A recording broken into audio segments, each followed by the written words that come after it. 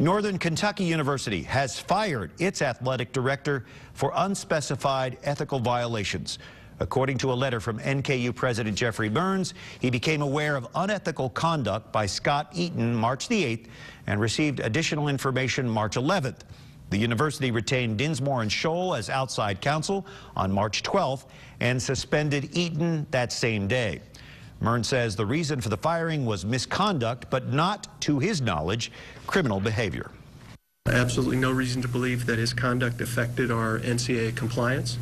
I've already spoken to the Commissioner of the Atlantic Sun and will be shortly notifying the NCAA of our change in leadership.